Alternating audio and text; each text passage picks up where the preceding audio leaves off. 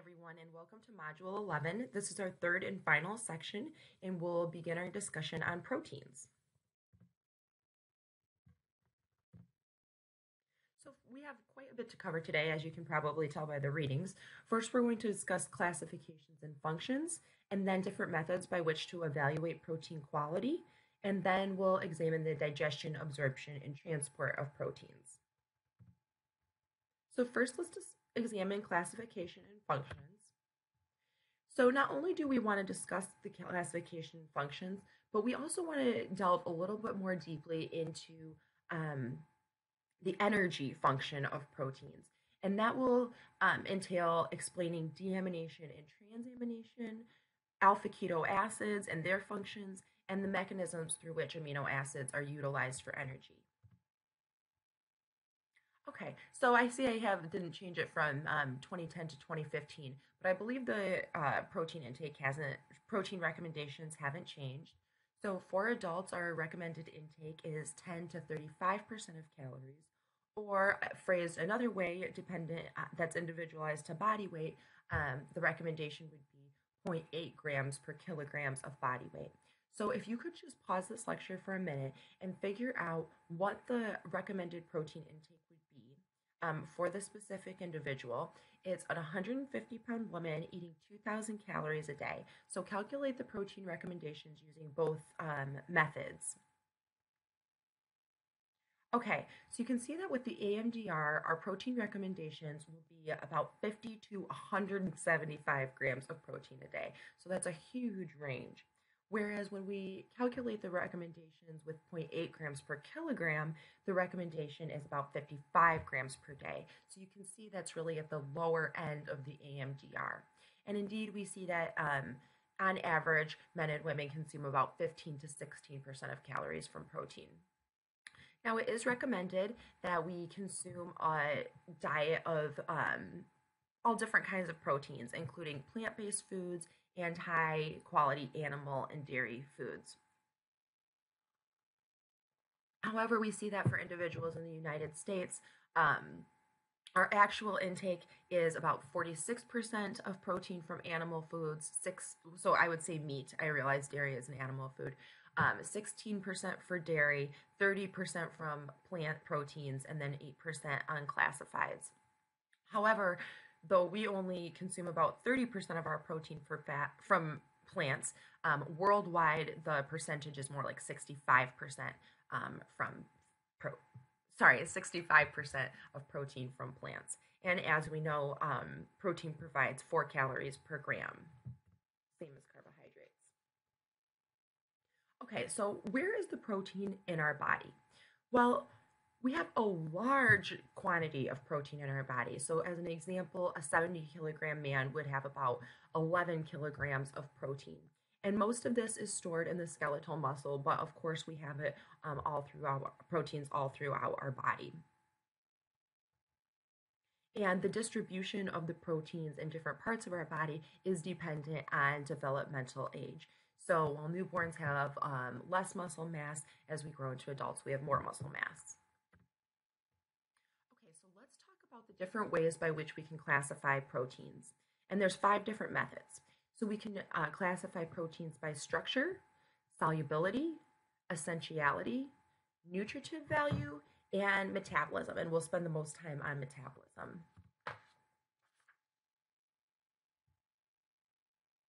Okay, so first we can classify proteins by structure. So here we have a basic structure of a protein where we have a carboxyl group, an amino group, NH2, and the side chain. And it's this R side chain that's really variable depending on the type of proteins that we have. And these side chains, or R groups, give each amino acid a specific size, shape, and characteristics that dictate how they're going to behave, including their solubility and their electrochemical properties. So I won't go through all of these, but you can see that all the different examples of different R groups that have different characteristics, such as a sulfur atom or an OH group or an acidic or basic group, and how that dictates what type of protein it is. Okay, we can also classify proteins by solubility. So when we classify proteins by solubility, we're basically talking about a simple protein versus a conjugated protein. So typically, when you think about solubility, you're going to think, oh, is this soluble in water or is this not soluble in water?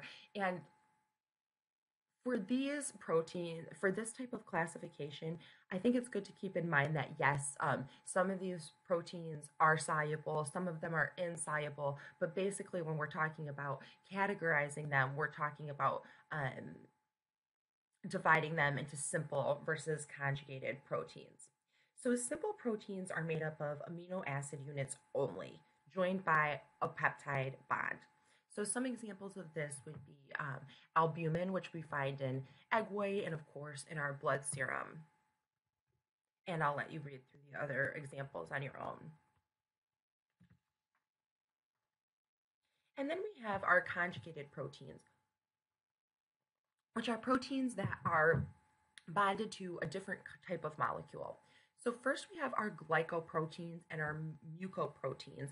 And just as the name entails, and I think we have talked about glycoproteins in the carbohydrate section, this is where a sugar molecule is covalently bonded to a protein. And you can see that these are prevalent in our cell membranes where we have our integral protein here and we have a carbohydrate chain attached to it.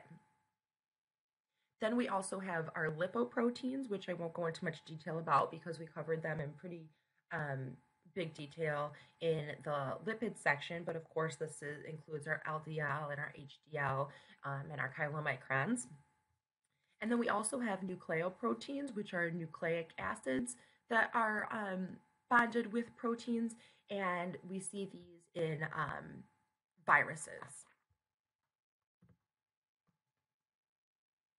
So we also have phosphoproteins, which is a phosphate group bound to a milk casein proteins. We have hemoproteins, we have metalloproteins, we have flavoproteins. So you can see that even in the great diversity of proteins that we have in our diets and in our bodies, that these proteins can combine with even other types of molecules and give even a broader range of the types of proteins and functions in our bodies. Okay, we can also classify proteins according to their essentiality, and probably most of us are used to classifying proteins in this way. So we have our essential amino acids, which are indispensable. We must get them in our diet, just like our essential fatty acids. Our body cannot synthesize these types of amino acids, and therefore we need to get them from the diet. Whereas our non essential amino acids are more dispensable because our body can use other amino acids and convert them into these types of non essential amino acids. So we can so though we need the building blocks, we can synthesize these amino acids endogenously from if the building blocks are available. So some caveats to that are that our essential versus our non essential amino acids could vary depending on our physiological state. So, for example, a non essential amino acid could become essential if we have an organ fail that helps us convert our essential fatty acids into our non essential fatty acids. So then they become essential. So, an example of this would be glutamine becomes essential in advanced liver disease. Neonates who have immature organ function can't synthesize cysteine or proline. And then I'll let you read through the rest of these. Oh, actually, I do want to point out this one that in severe stress or in a catabolic state, we can't produce enough glutamine to meet needs. So, a lot of times, if an individual is hospitalized, then glutamine does become essential.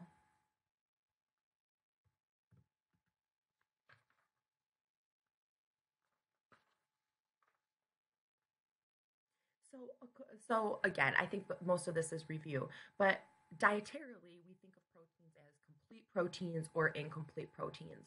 So, a complete protein would contain all of our essential amino acids that we need. And these are primarily proteins that we get from animal foods and dairy. Whereas when we consume foods that have incomplete proteins, these foods may have some essential amino acids in them, but don't have all of our essential amino acids. And most of our plant foods are incomplete proteins.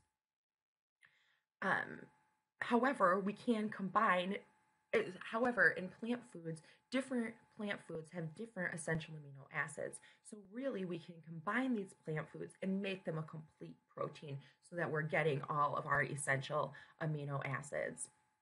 So, here's an example here of if someone was consuming a vegan diet, they could eat legumes, which were high in lysine but low in sulfur containing amino acids.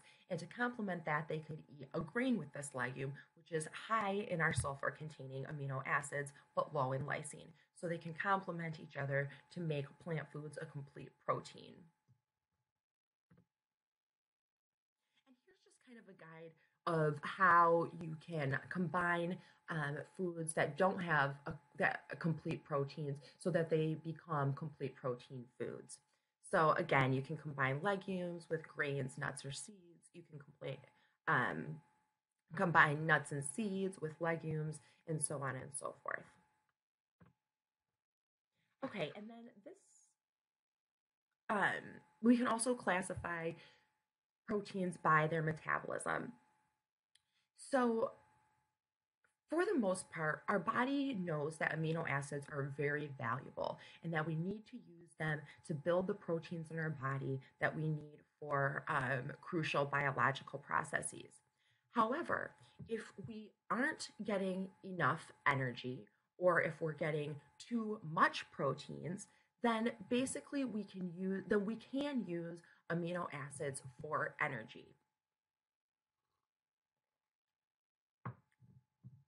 Now, to do that, we need to separate the nitrogen part of the amino acid from the other part of the amino acid. And we do this through the processes of transamination or deamination, um, where we're removing the nitrogen group from the amino acids.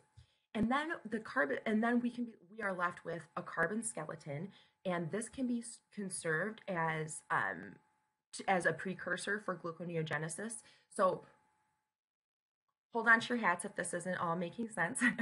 Or the carbon skeleton can be used for fatty acid synthesis. So we're going to go into more detail about this. Okay, so depending on the type of amino acid, it can be classified as glucogenic, ketogenic, or it can be both. And what determines if an amino acid is glucogenic or ketogenic is what we just set up here. Is the carbon skeleton able to be converted to a carbohydrate using gluconeogenesis, or is it able to be converted to a fatty acid using fatty acid synthesis pathway, or can it be converted to either, which would be this third category here? So these glucogenic amino acids give rise to a net production of pyruvate or some TCA cycle intermediate that are precursors for glucose via gluconeogenesis.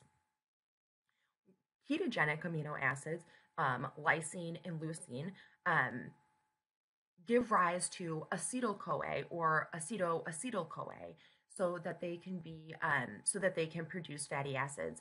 And lysine and leucine are the only amino acids that are solely ketogenic. Now we do have other amino acids that are ketogenic listed down here, but these amino acids are also glucogenic.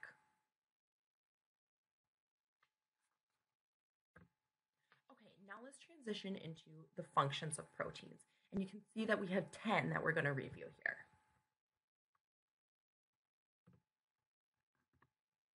Just one second. So our first function is for growth and maintenance. And of course, we know that we utilize amino acids to build proteins of new tissues throughout the whole life stage. So we know that we need to have adequate amino acids available in order to grow the embryo prenatally and in the growing child. And of course, we have a picture here that will break anybody's heart. of children that experience protein energy malnutrition, including kwashiorkor. So, just a quick side note, kwashiorkor often affects a first child when a second child is born so that they can no longer be fed breast milk. And so, in environments where other high quality protein is not as available, cutting off the source of breast milk, which is a high quality protein, it can lead to kwashiorkor. So I think we talked earlier in the semester. I'm not sure if I mentioned it, that often this is caused by you see the bloating in the abdomen, and this is caused by a lack of these amino acids needed to maintain the fluid balance in cells. We also um, need amino acids in order to replace tissue that we lose or protein that we lose, such as through burns or hemorrhage or surgery. Um, we need amino acids to grow hair and nails. We need it for the collagen in our bone, teeth, ligaments, etc. And we also need it for collagen in our artery walls that enable our arteries to withstand blood pressure. We need to replace all of the proteins in our digestive tract because cells of our digestive tract are constantly being shed and excreted. And similar with our skin, we're constantly losing skin cells. So we need to be constantly taking in amino acids in order to replace all of these proteins that we're losing. As we know well by now, amino acids are also used to synthesize enzymes, and all enzymes are protein. We distinguish enzymes usually with this "ase" suffix, not always, but nearly always. And as you've seen from this class, we have many different types of enzymes that regulate many different types of processes in our bodies.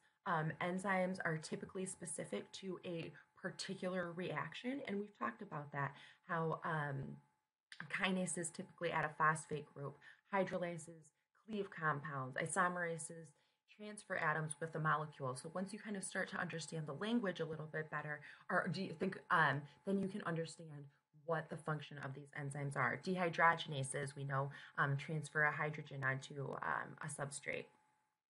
So we also know that some enzymes do require cofactors or coenzymes necessary for carrying out the reaction. So though we need the amino acids to synthesize the enzymes themselves, they often can't act alone and do need a micronutrient such as a vitamin or a mineral in order to function properly.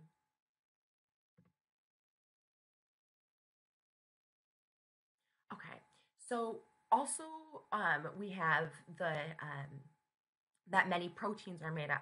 Sorry, many hormones are made out of proteins. Definitely not all hormones are made out of proteins, and hormones don't catalyze a chemical reaction directly, but instead they act as messengers to regulate overall body conditions. And we've talked a lot about hormones, insulin and glucagon, especially in this course. And here are some examples of specific amino acids that are used to produce specific hormones or neurotransmitters. We also use amino acids to produce antibodies.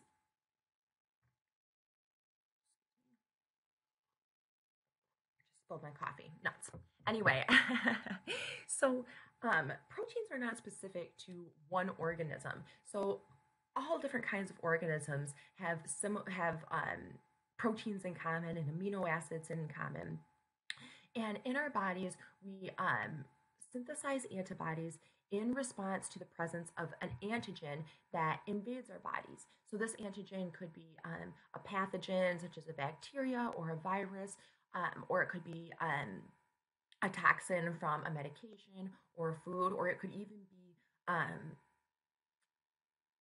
a molecule that most of us don't react to, but if you specifically are allergic to it, an allergic food could be an antigen as well. So once we are exposed to an antigen, our body makes an antibody. And once it makes an antibody, it's equipped to destroy the antigen more rapidly the next time because it's already been primed to fight this antigen. And we know that malnutrition impairs the immune system. And this is one reason why, because if we don't have the amino acids and proteins that we need to build antibodies, then our body is not able to effectively to fight the pathogens as effectively. So that is why we see that when individual has protein deficiency, they often also have immune incompetence. So I have a little video here.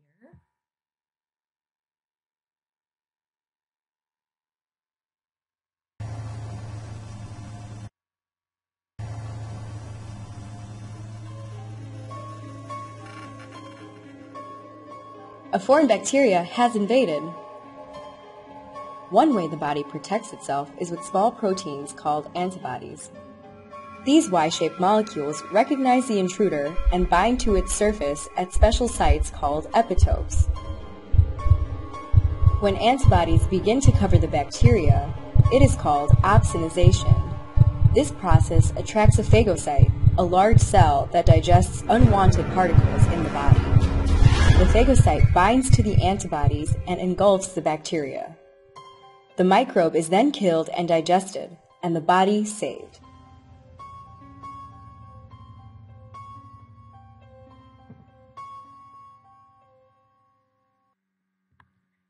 That was kind of ominous sounding, but hopefully it gave you a little refresher about how antibodies work. So basically, without adequate protein in the diet, the immune system can't make these specialized cells um, to function so that our system functions properly. Okay, next we have the function of fluid balance.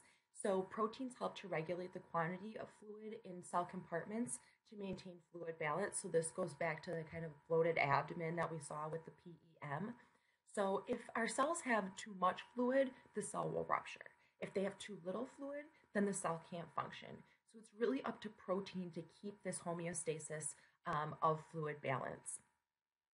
So, how this works is that proteins attract water, but they can't diffuse freely through cell membranes like water can. So, basically, we have proteins. So, this example, sorry, this isn't in the cell, this is in the capillary, but it works similarly.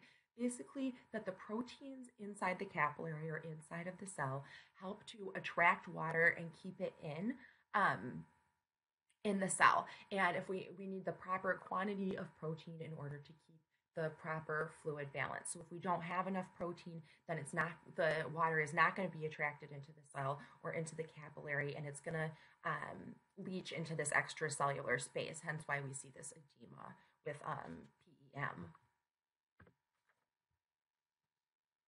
Proteins also function in acid base balance. So proteins can act as a buffer to ameliorate a change in pH. So we know that pH is one of those things that our bodies again wants to tightly control and keep a homeostasis and keep it in a very tight range. Um, and if this balance changes too much, we have acidosis or alkalosis, such as what we see in respiratory disorders. And of course, this can have serious consequences such as comas or death. And some of these some proteins can act as buffers to maintain a normal pH.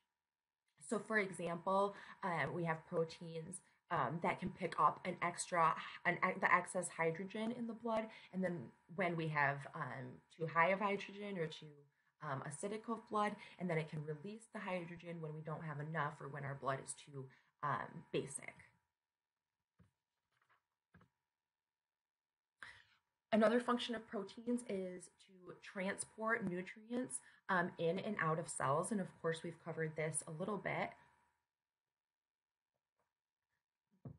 But this transport of nutrients in and out of cells via transport proteins can be switched on or off depending on our physiological state that warrants that more nutrients need to come into the cell, or that the cell has enough nutrients and we don't need to bring more nutrients into the cell. And it's important to know that transport proteins don't only carry nutrients in and out of a cell, they can also move about. I'm sorry, go back. So, other transport proteins move about the body fluids, carrying nutrients and other molecules from one organ to another. So, whereas we've talked about transport proteins on a cell membrane, it's important to know that these proteins can travel throughout the body. And here are a number of examples, such as hemoglobin, which carries oxygen from the lung to the other cells, to other cells. And then we have the function of proteins as energy. And we're going to spend quite a bit of time here and kind of go into metabolism a little bit. So, as we said, amino acids are very valuable. We need them to carry out all of the functions that we just discussed. But most importantly, we need energy. And our body can use amino acids as a backup plan for energy if we don't have enough carbohydrates or fats. So, but we need to have enough protein sparing calories from carbohydrates and fats to power cells before amino acids are used, because we want to retain them for their most important functions, which is making proteins. So, how do we use amino acids for energy? Well, we need to break them down. So, we do this through transamination or deamination. And what we do with those processes is that we remove this amine group, this nitrogen and hydrogen containing group, and that amine group is incorporated into urea, and that goes to the kidneys for excretion. And then what we're left with is a carbon skeleton with carbon, hydrogen, and oxygen. And we know from our prior lectures of carbohydrates and fats that when we have this structure, we can oxidize it and break it down for energy use. So when we have So there's a couple of different physiological states in which we would use amino acids for energy. So the first that we just discussed is if there's insufficient carbohydrate and fats. The second would be if amino acids are abundant. So if someone has a really high protein diet and they've met all of their needs for all of their physiological functions and they still have extra amino acids. In that case, the amine group again will be removed or excreted, and then the remaining amino acids will be converted to either glucose or fat.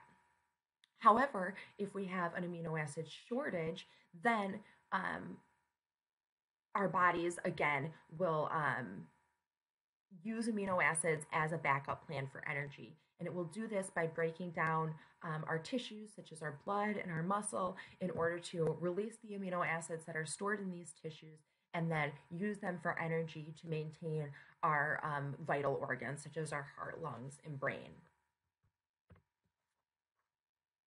Okay, so let's talk about deamination and transamination. We know that to use an amino acid for energy, first we need to remove the nitrogen containing group, or the amino group. When we have deamination, we're just taking this nitrogen group off.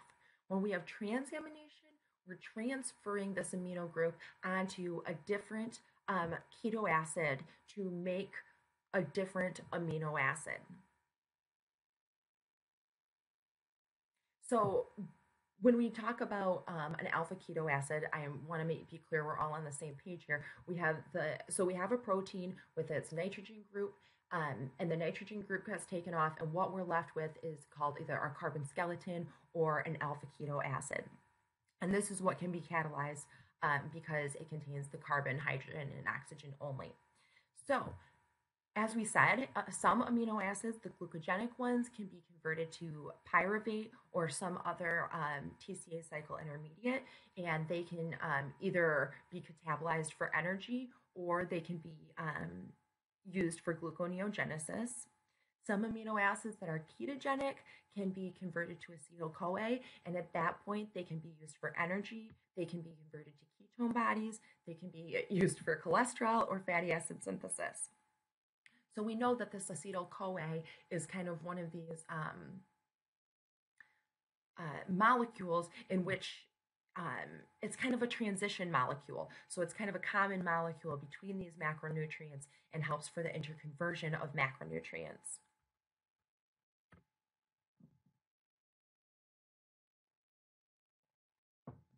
So when we so again, we have an amino group and we have an alpha keto acid that make up our protein.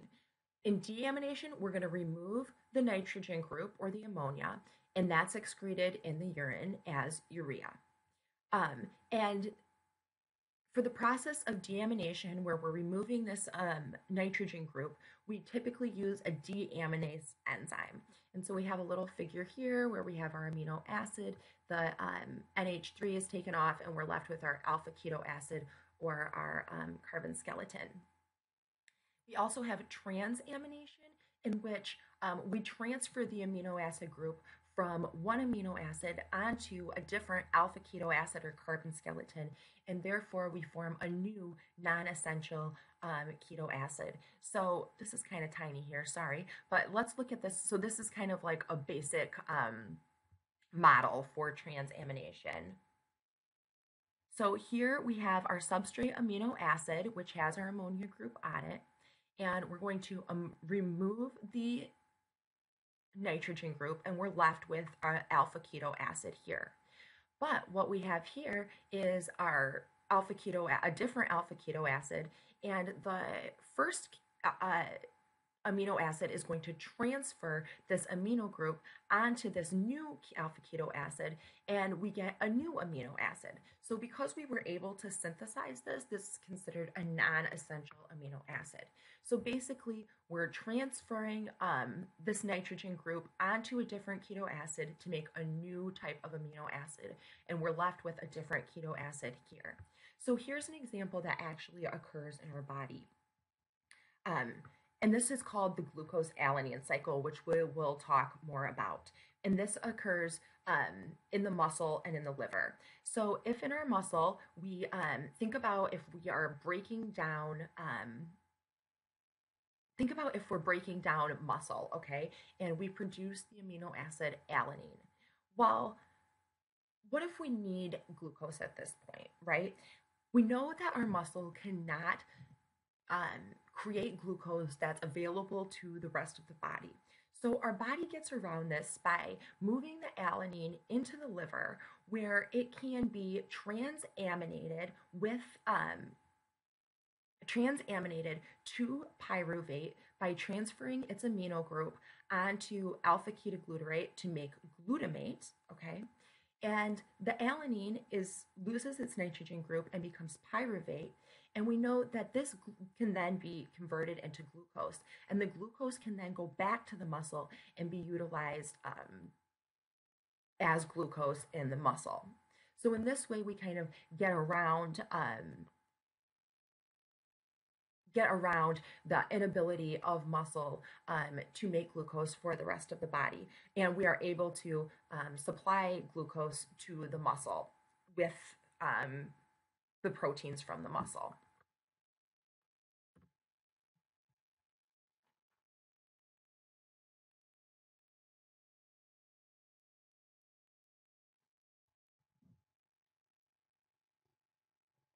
Okay, so now let's focus on the conversion of amino acids to glucose. So we already said that we know that some amino acids are glucogenic, which means that they can produce glucose.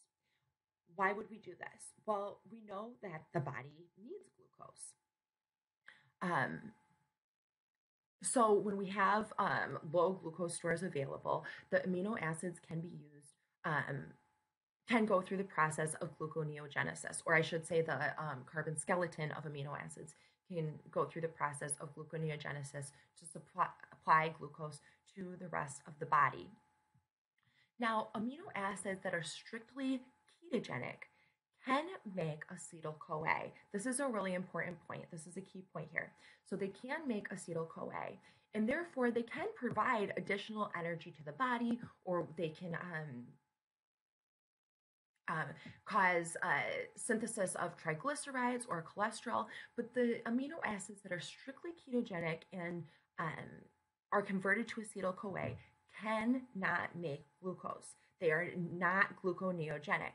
And the reason is because the conversion of pyruvate to acetyl CoA is a one way reaction. It's one of our reactions in metabolism that is just a one way reaction, okay? So pyruvate can go to acetyl CoA. So we know that technically, really, gluconeogenic, um, our gluconeogenic amino acids that are converted to pyruvate could theoretically be converted to acetyl CoA and be used for fat synthesis. But if our amino acids make acetyl CoA directly, in that they're only ketogenic, then we cannot convert them to pyruvate to make glucose. Now, amino acids that are entering the TCA cycle directly can continue the cycle and generate energy. Um, and we know that from a hormonal standpoint, glucagon, glucocorticoids, and thyroid hormones all increase amino acid catabolism and gluconeogenesis in the liver.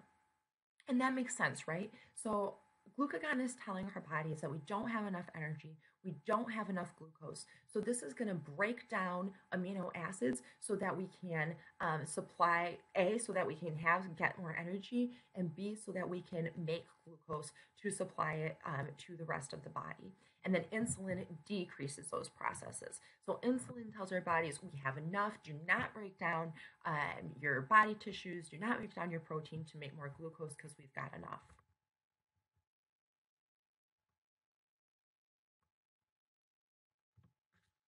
So here's a nice figure of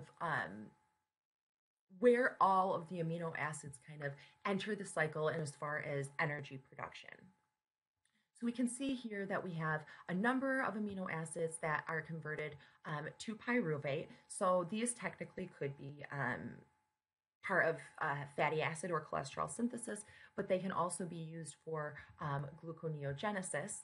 We have a number of amino acids that enter at different points in the TCA cycle and therefore can be used, be broken down for energy at those points. We have some amino acids, leucine and lysine, that are only ketogenic, but other amino acids that are ketogenic and also glucogenic, and these amino acids can be converted into acetyl CoA that can either be broken down for energy if they combine with oxaloacetate, or they can be used to produce fatty acids or cholesterol.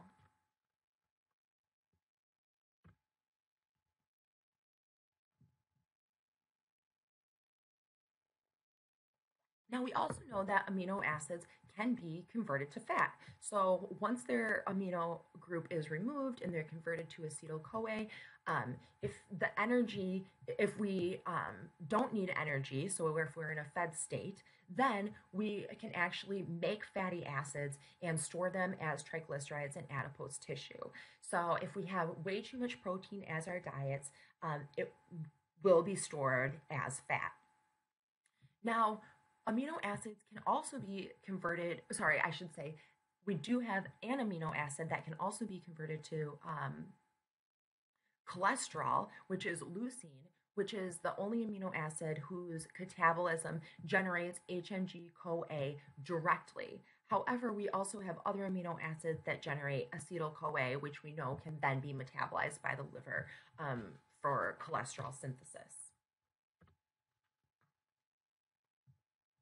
Now, what about the amino group? So we know that if we have an amino acid, we need to take that amino group off in order to use the carbon skeleton for energy or synthesis of fats and carbohydrates. But what about that amino group? Or, yeah, what about that nitrogen containing group? What happens to that?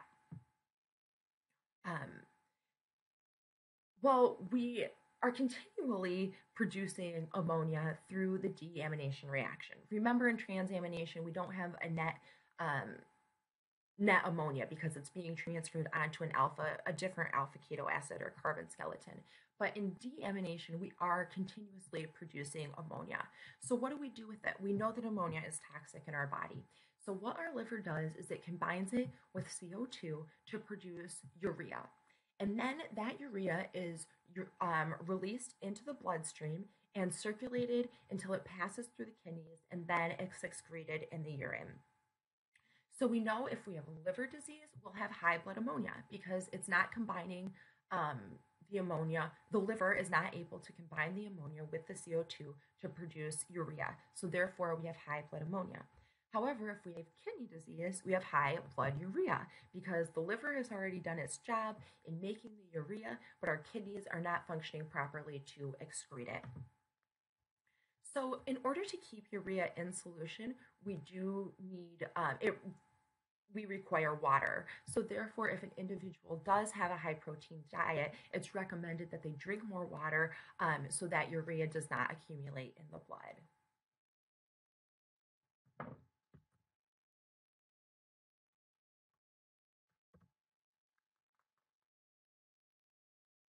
Okay, and we also have non protein pathways of amino acid nitrogen utilization. So, primarily, um, most of the amino acids that we take into the diet are going to be incorporated into proteins or used for energy. However, they're also involved in the synthesis of other nitrogenous compounds that are important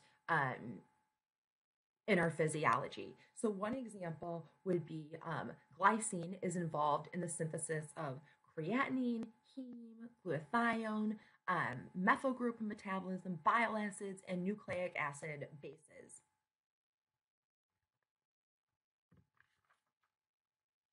And then proteins can also be used for lubricants and for other reasons. So, an example of a lubricant would be the mucus that we have in our respiratory tract and throughout other places in our bodies are highly composed of proteins. And we also have proteins that surround the joints, our joints, to facilitate movement. And then we also have proteins that participate in blood clotting and vision, among other functions. So, though it's kind of not considered a function per se, I do want to review one of our a therapeutic use of amino acids to demonstrate that they can be used therapeutically. So, one example of this would be a chemo drug, asparaginase, which is used to treat a specific type of leukemia. So, what this asparaginase does is it breaks down extracellular asparagine, which and we need asparagine for cell survival. So basically, we're introducing this enzyme to break down this amino acid that we need for cell survival. And the idea is that if we remove the asparagine from these cancer cells, from these tumor cells, then the tumor cells won't be able to survive and they'll die. All right. So, to summarize this section on classification and functions, proteins are an extremely broad class of macronutrients with a wide variety of physiological functions that are crucial for our life. Because they're so diverse, they can be classified in different ways, and we use them for many different functions. But when we use amino acids for energy, we do need to remove the amino group by either deamination or transamination. So here are your practice questions to do. And we're going to move on to our next section, which is evaluation of protein quality and amino acid availability from the diet.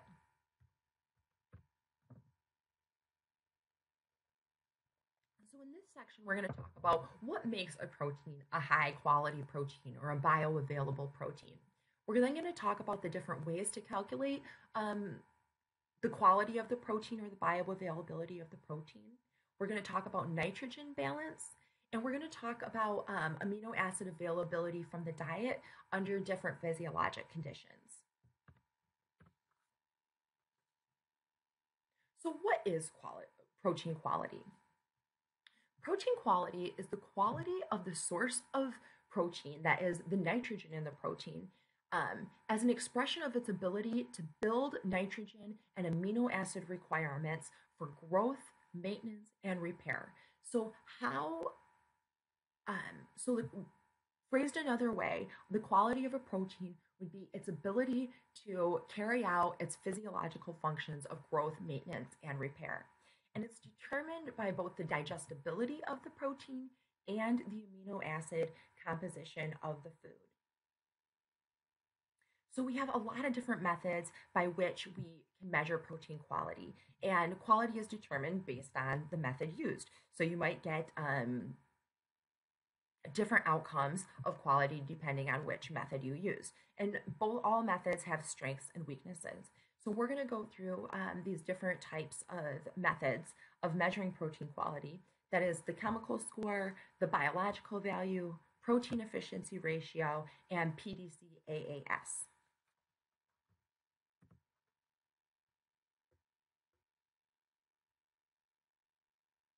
Okay, so to get the chemical score or the amino acid score, a protein is picked as a reference, and other proteins are rated relative to that reference protein.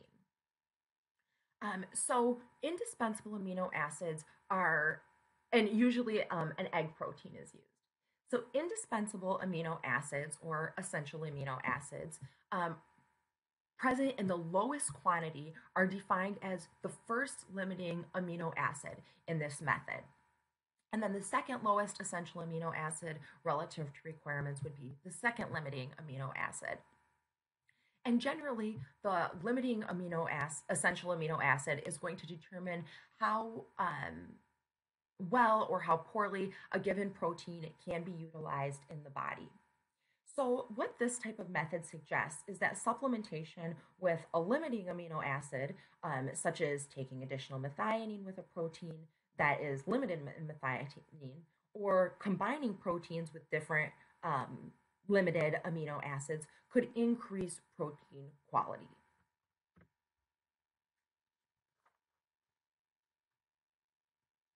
So here's how we calculate the amino acid score. We have the content of each essential amino acid in the food protein compared to the content of the same essential amino acid in a reference protein, such as in an egg protein.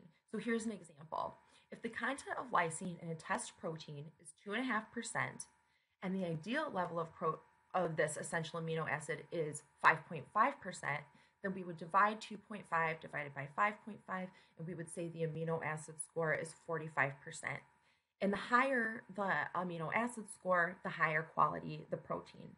However, this doesn't really take into account how well we digest different types of proteins. So, in the end, it really has little to do with how the protein is going to be used in the body. And therefore, it's rarely the only measure of protein quality that's used to rate a protein.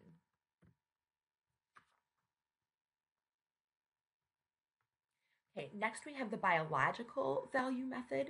And the biological value of a protein is given as the amount of nitrogen retained in the body for maintenance and growth divided by the amount of nitrogen that's absorbed from that protein. So the more nitrogen that's retained for growth and maintenance, the higher the protein quality. And this does take into account digestibility because it's saying how is this nitrogen containing amino acid actually working in our body. So a biological value of 100 indicates complete utilization of a given dietary protein. So 100% of the protein was ingested and stored and used, and none was lost. Next, we have our protein efficiency ratio, and this measures how well a given protein supports weight gain divided by the quantity of protein consumed. And this is especially used with infants, of course, because we're especially concerned about weight gain and growth in this population. Next, we have the protein digestibility corrected amino acid score. You'll see this as PDCAAS. And this goes beyond the chemical score because it takes the chemical score and then factors in the digestibility of a protein, giving it more relevance to how the protein actually acts in our body.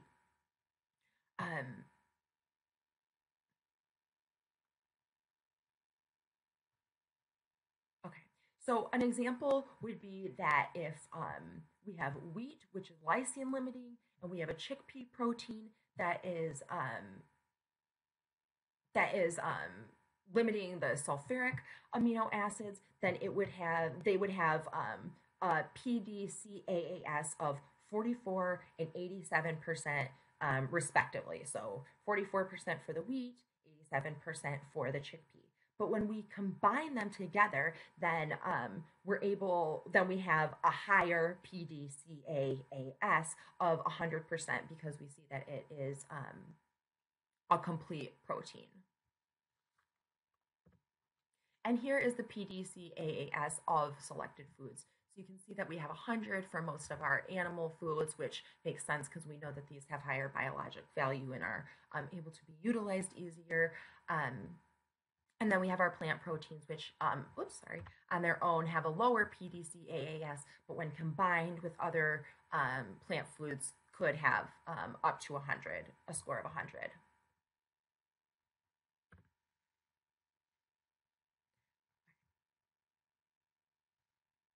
Now, next I want to talk about nitrogen balance. So we know how we get nitrogen into our body, right? We consume proteins and amino acids.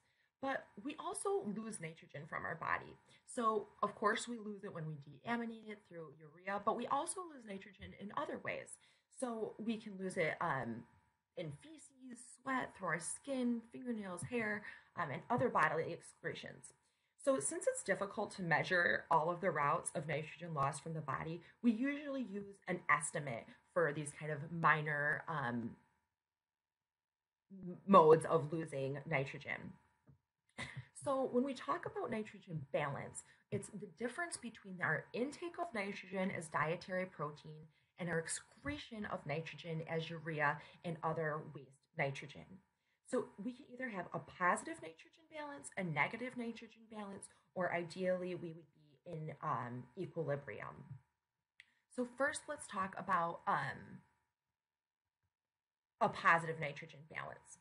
So, if I have a positive nitrogen balance, then I'm consuming more nitrogen than I'm losing, and I'm storing nitrogen in the body. And this would be, if we had a positive nitrogen balance, this would be in cases of growth, infancy, pregnancy, lactation, burns, severe illness. So, this is when I'm taking in more nitrogen than I'm excreting. I have a positive nitrogen balance. If I have a negative nitrogen balance, then I'm losing more nitrogen than I'm consuming. And that indicates that I'm losing body protein. So this would happen in weight loss, especially in a very low calorie diet, in anorexia, in cancer. And this really makes sense, right? Because if our body is in an energy deficit or in a fasting state, then we're going to be more likely to use the amino acids for energy, and we're going to be getting rid of more nitrogen via our urea. So we're losing more nitrogen than we're taking in. Now, if we're in nitrogen equilibrium, we're neither storing nor losing nitrogen. And this would happen in any healthy, non pregnant, non lactating adult who is consuming a balanced diet.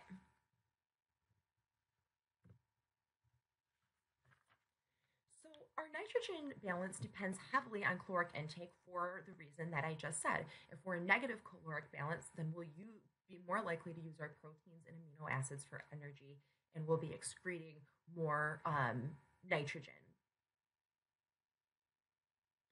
And we can actually measure the urea in our urine in order to test for a patient's nitrogen balance.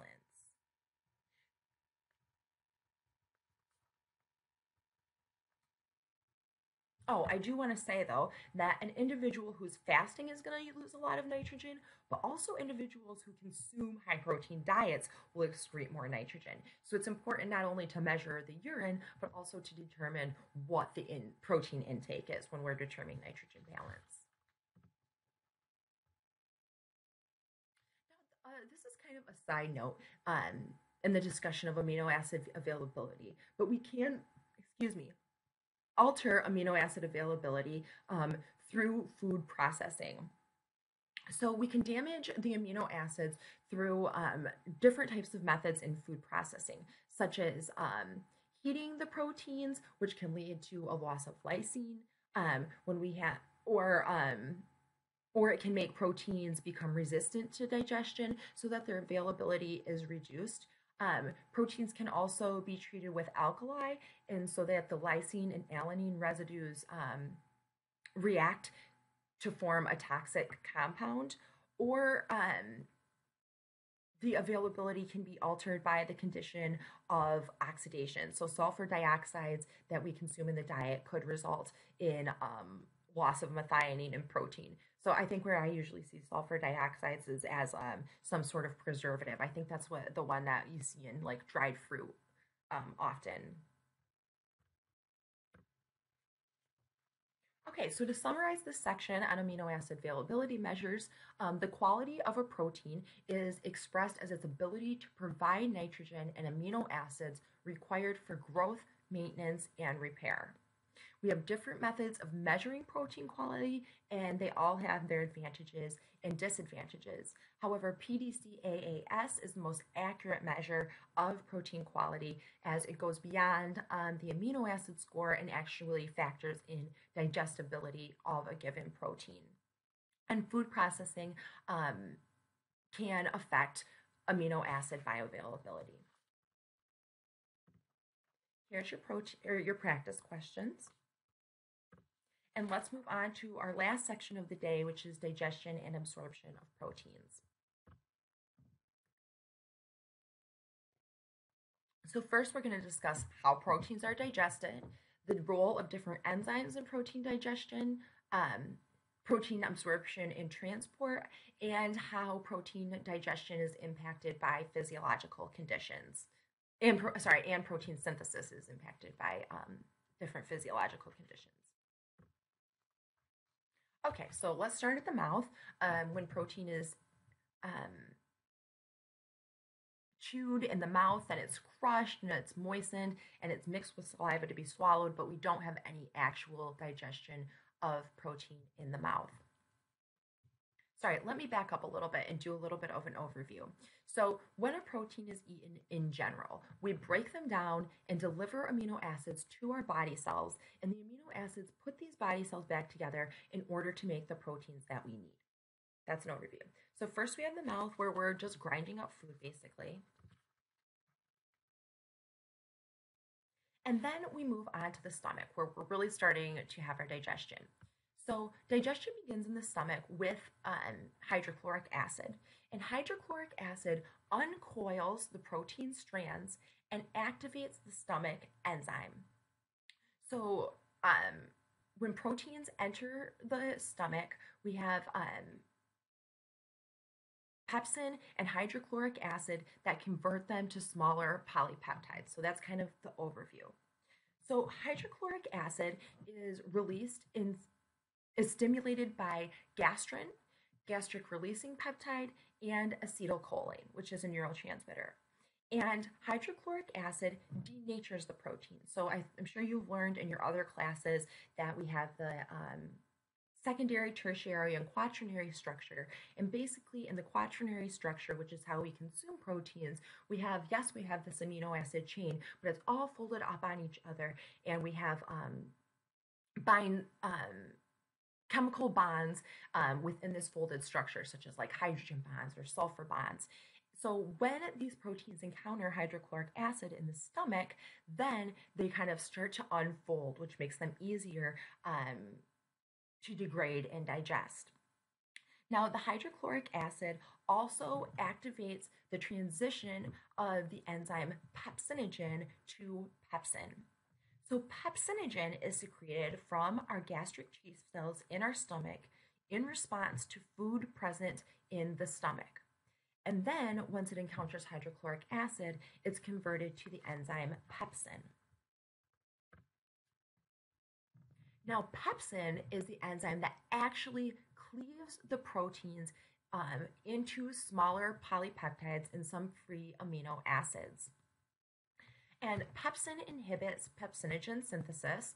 This is an example of negative feedback, right? So we have the conversion of pepsinogen to pepsin, and once we have pepsin, it's going to inhibit pepsinogen. And pepsins function as an endopeptidase at a very low pH, which makes sense because it's functioning in the presence of hydrochloric acid. And an endopeptidase, just like we would assume from the name of it, works on peptide bonds within the polypeptide chain. Um, After the protein has been broken down by pepsin, the end product is an acid chyme, which is going to move into the duodenum.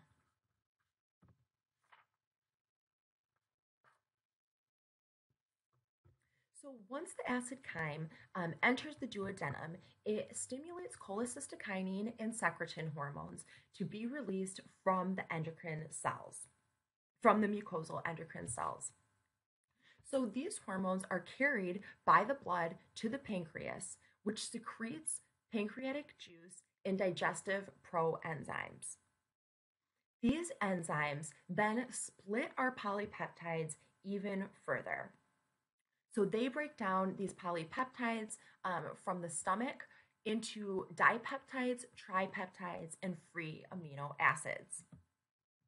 And then the enzyme, or I'm sorry, and then these dipeptides and tripeptides are further broken down by enzymes on the small enzyme surface or on the endothelial surface um, that breaks them down even further so that they can be absorbed as free amino acids.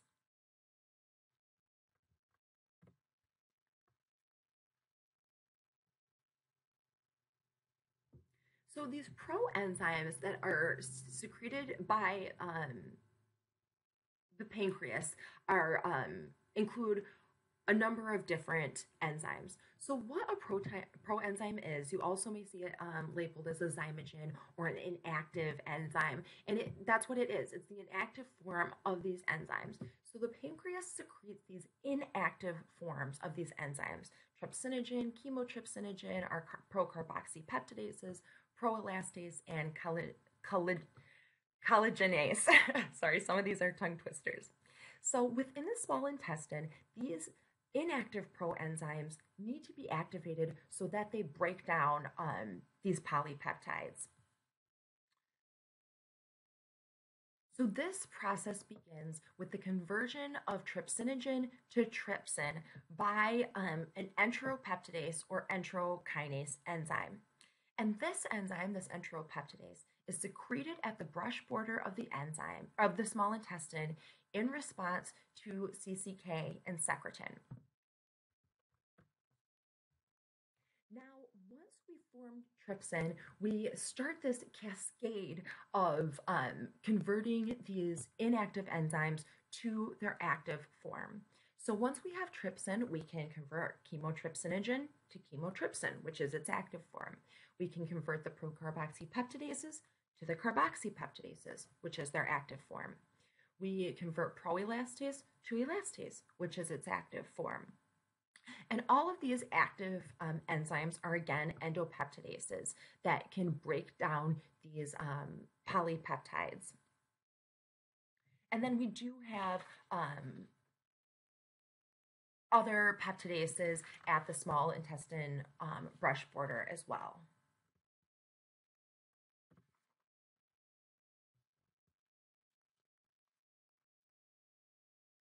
So once our proteins have encountered all of these peptidases, we're left with dipeptides, tripeptides, and free amino acids. And these are absorbed across the brush border of the intestinal epithelium by specific carriers through a variety of transport mechanisms, depending on the characteristics of the amino acids, dipeptides, or tripeptides. So I want to go into a little bit more depth about these enzymes that we find that are secreted by the pancreas and then converted to their active form in the small intestine. So first we have trypsin. Again, we have negative feedback inhibition where it inhibits trypsinogen. And this enzyme cleaves the peptide bonds next to specific amino acids. And trypsin is also used, as we saw, to convert many proenzymes to their active forms. Next, we have chymotrypsin, which again cleaves peptide bonds at very specific, next to very specific amino acids. We have our carboxypeptidases, which again cleave amino acids at a very specific point. And they are zinc dependent. We have elastase and collagenase, which cleave polypeptides into smaller polypeptides and tripeptides. We have aminopeptidases, which cleave amino acids from the ends of dipeptides. So this is, remember, these are at the brush border of the small intestine. So basically, we're just trying to break them down smaller and smaller and smaller so that they can be absorbed as free amino acids into the enterocyte. And then here's a table that's an overview of the enzymes, some of the enzymes responsible for protein digestion.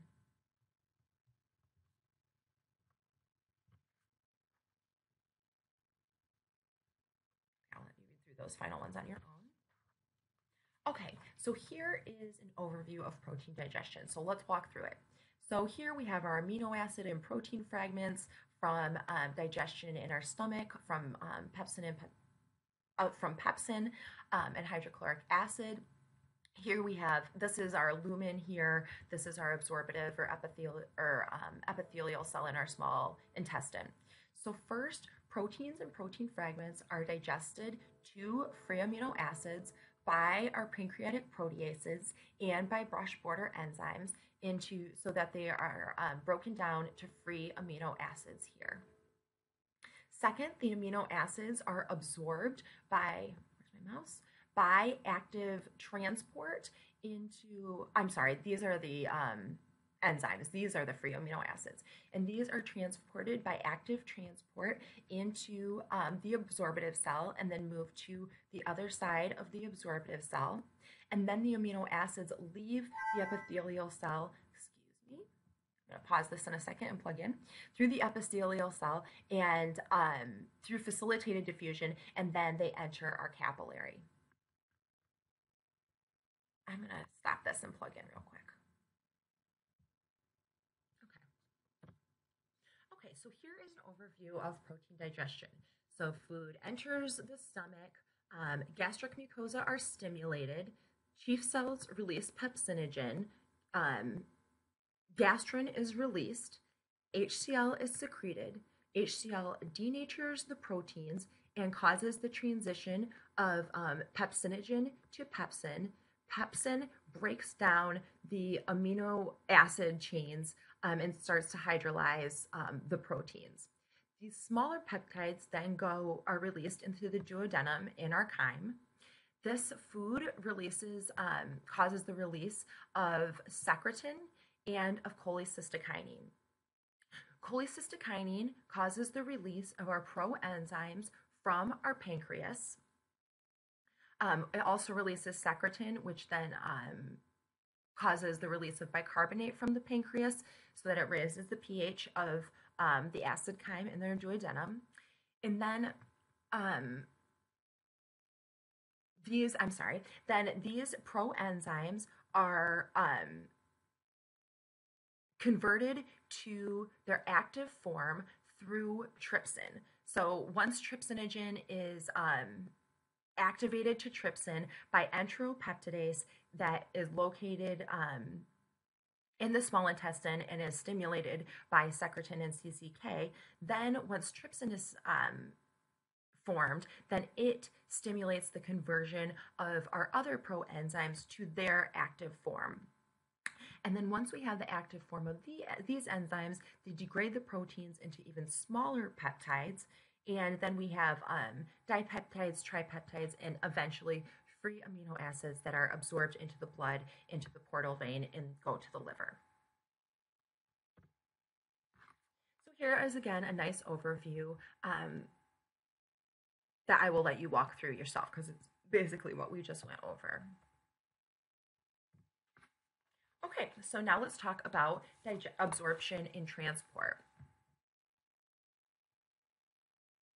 Now, we just talked about that when amino acids are absorbed into the enterocyte, then they go to the other side of the enterocyte, basolateral membrane, and they're absorbed into the portal vein. But one caveat to that is that some amino acids are retained in the enterocyte for the enterocyte's needs. We know that we're constantly losing cells in our small intestine. They're being sloughed off and excreted. So our and of course our enterocyte has many proteins just like any other cell. So sometimes they do retain some amino acids for their needs.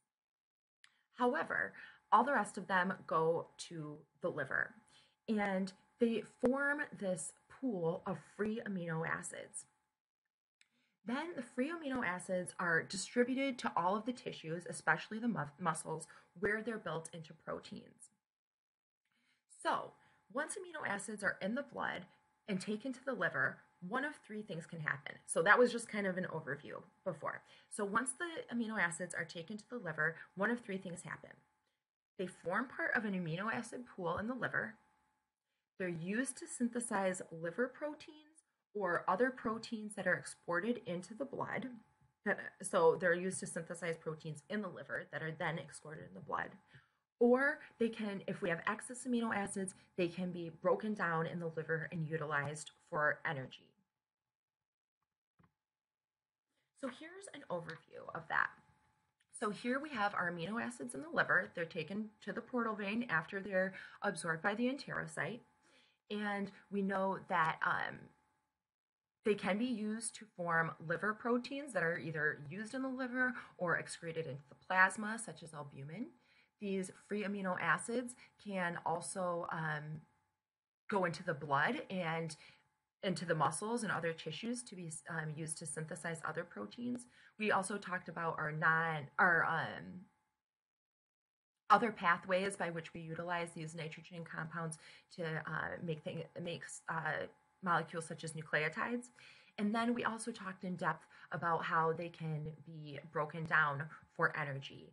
So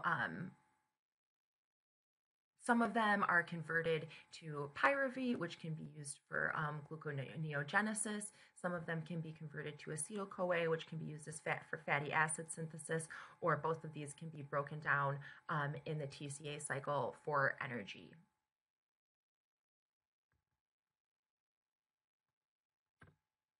So for absorption and transport of proteins, we basically have 7 steps.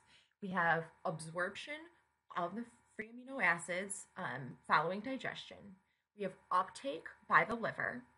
We have synthesis of liver and plasma proteins, catabolism of extra amino acids, distribution of amino acids to the rest of the body, uptake by the muscle, pancreas, and other tissues, and then we have excretion of our nitrogen in various forms. So our body is really efficient at utilizing our proteins and amino acids. So our body knows how valuable these proteins are.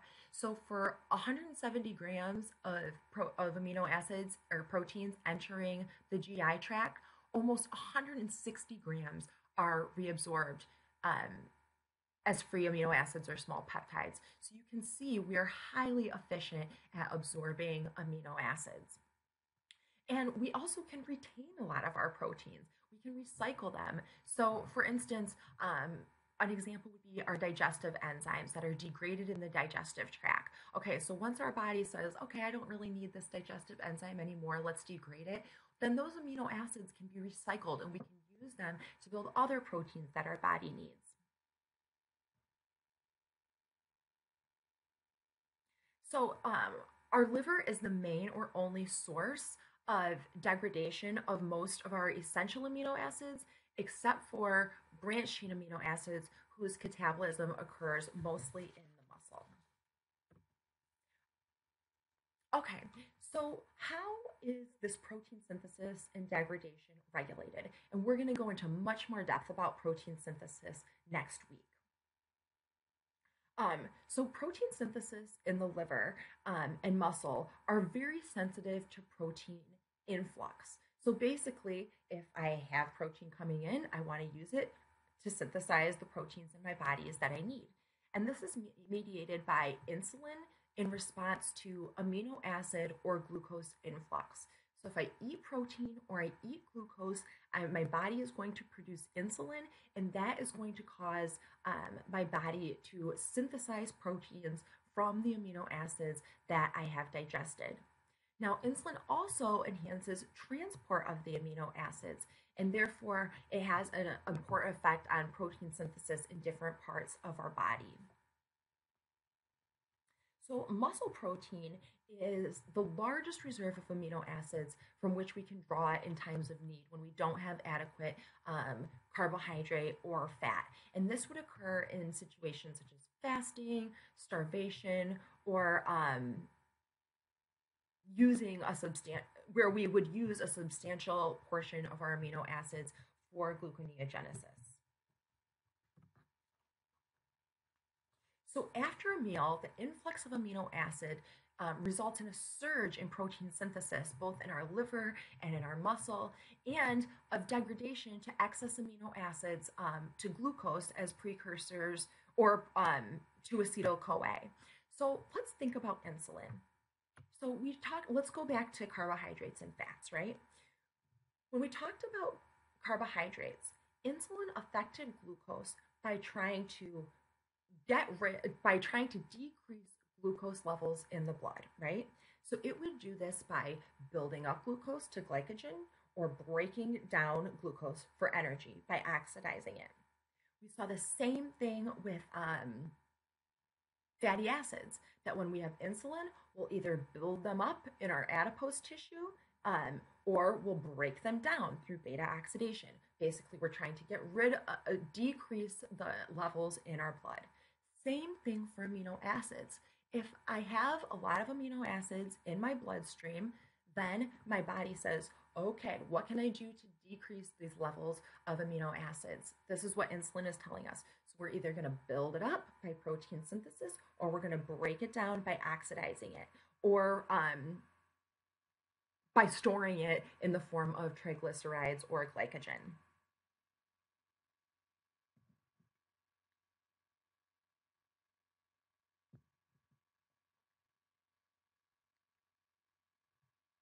Okay, so after we've taken in these amino acids and our body has kind of decreased our levels of amino acids in our blood, I've made my proteins, I've broken down my proteins, I've made some fat, then the process is going to slow down, just like any process after our and post absorption, right? So once after we have the meal and a couple hours have passed, then our insulin levels decrease and glucagon begins to take over. And when glucagon starts to take over, then we have a net release of amino acids from our body and especially from our muscle as fasting begins and progresses. However, so that's in the beginning stages of fasting, such as, in long stretches between meals, like when I'm sleeping, for instance. However, our body, in its infinite wisdom, once we get into severe fasting state, then our body is able to further adapt so that it can conserve amino acids once again, reducing the need for muscle breakdown. And again, we're going to go into a lot more detail about this next week. Okay, so I have a little summary here of protein digestion. Oh no. Okay, well, I'll fix that before I post this onto the portal, and then you can watch it yourself. So, in summary, the digestion of proteins begins in the stomach, continues in the small intestine, especially with enzymes from the pancreas, and then degrades proteins into free amino acids, dipeptides, and tripeptides. These are then absorbed into the enterocyte and released in the bloodstream and delivered into the liver, where they form an amino acid pool used to make proteins, or they're degraded and used for energy, or they can be converted into glucose or fatty acids. And protein synthesis is sensitive to protein influx. So here are your practice questions. And of course, if you have any questions, you can contact me. Otherwise, I will talk to you next week.